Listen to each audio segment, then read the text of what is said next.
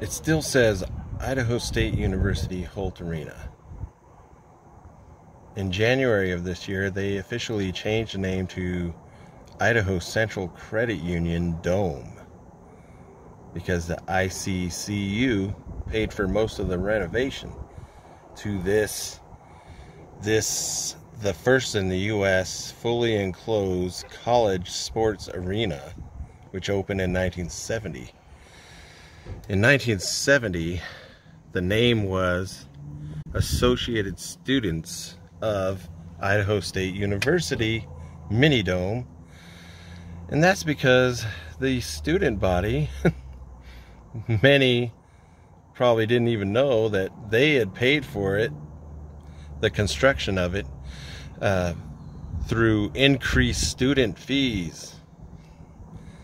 But in 1988, they changed the name to Holt Arena to honor the sports athletic director who advocated for the construction of this.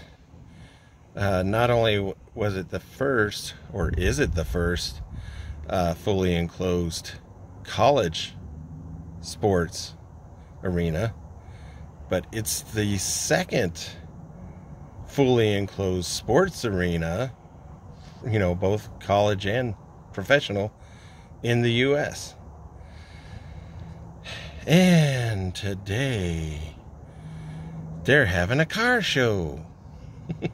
And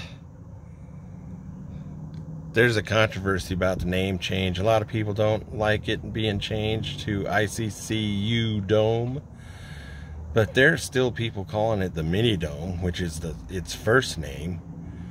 And they did a survey and said a lot of people are going to keep calling it Holt Arena.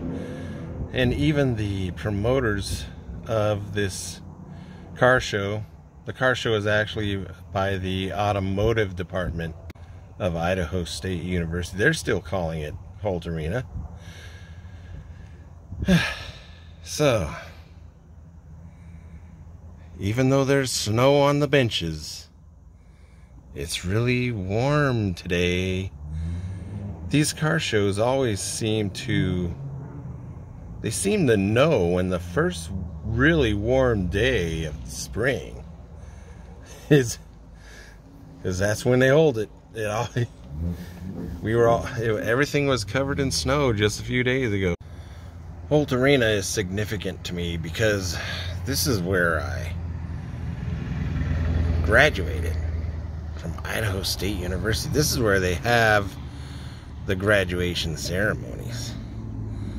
And not only for Idaho State University students, but all my children, not the soap opera, my children, they all had their high school graduations in this arena. So it's kind of a big deal. So it's used not just for sports, graduations, high school and university, and car shows.